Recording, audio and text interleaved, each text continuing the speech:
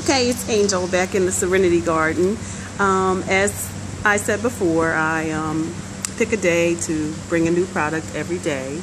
And I had the pleasure of meeting a young woman in a network circle that I attended not long ago. And her name is Letitia Nicole.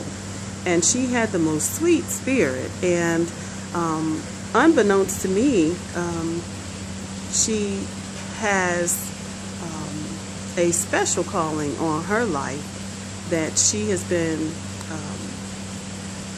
known as the Speak Life personality up in Durham and abroad. And I had the opportunity to meet with her and chat, and wish I could be with her in her upcoming session that she's having a convention up in Durham. But unfortunately, as you know, there's always schedule conflicts and conferences on top of conferences. I've learned to understand that, you know, you can't be everywhere all the time.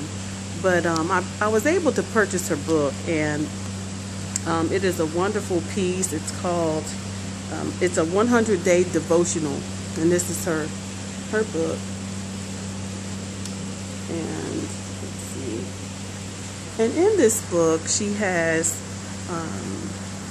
each day outlined a special scripture and a narrative or reflection and some goals that you can make for yourself.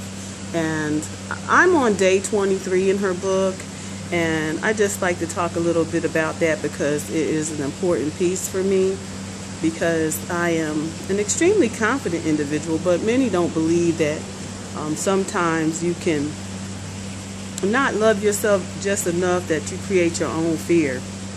And so day 23 talks about 1 John 4 and 18. There is no fear in love, but perfect love casts out fear. For fears has to do with punishment, and whoever fears has not been perfected in love. And that was profound to me. And the reflection for the day was, you are worth living. If you have to convince yourself that someone loves you, it's not love. They are filling a void that you have. Do yourself a favor and get a whole before you add pain on top of pain. And I could relate to that because I often looked at my situation as being devalued. Not my personal relationships, but my professional relationships. And I think it's important that you know who you are. And I thank God for being able to network with people and begin to understand myself and my value that I can add to our community. And it's just been an awesome journey for me to uncover the secrets to myself and to my love. And I encourage you to get her book, because the affirmations are so good. You can follow them, and you can have a guide to help you along your journey. And in her final, she always recommends to find a solution. And what she recommends for this particular day is open the vessels of communication and talk about it. Bring God into the circle.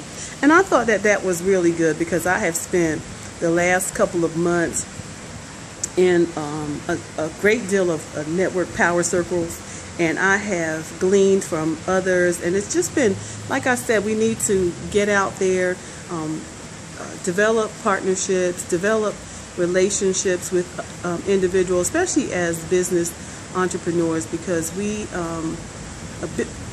people are our business, and we must be able to establish and have relationships with others, and we must have healthy relationships with others.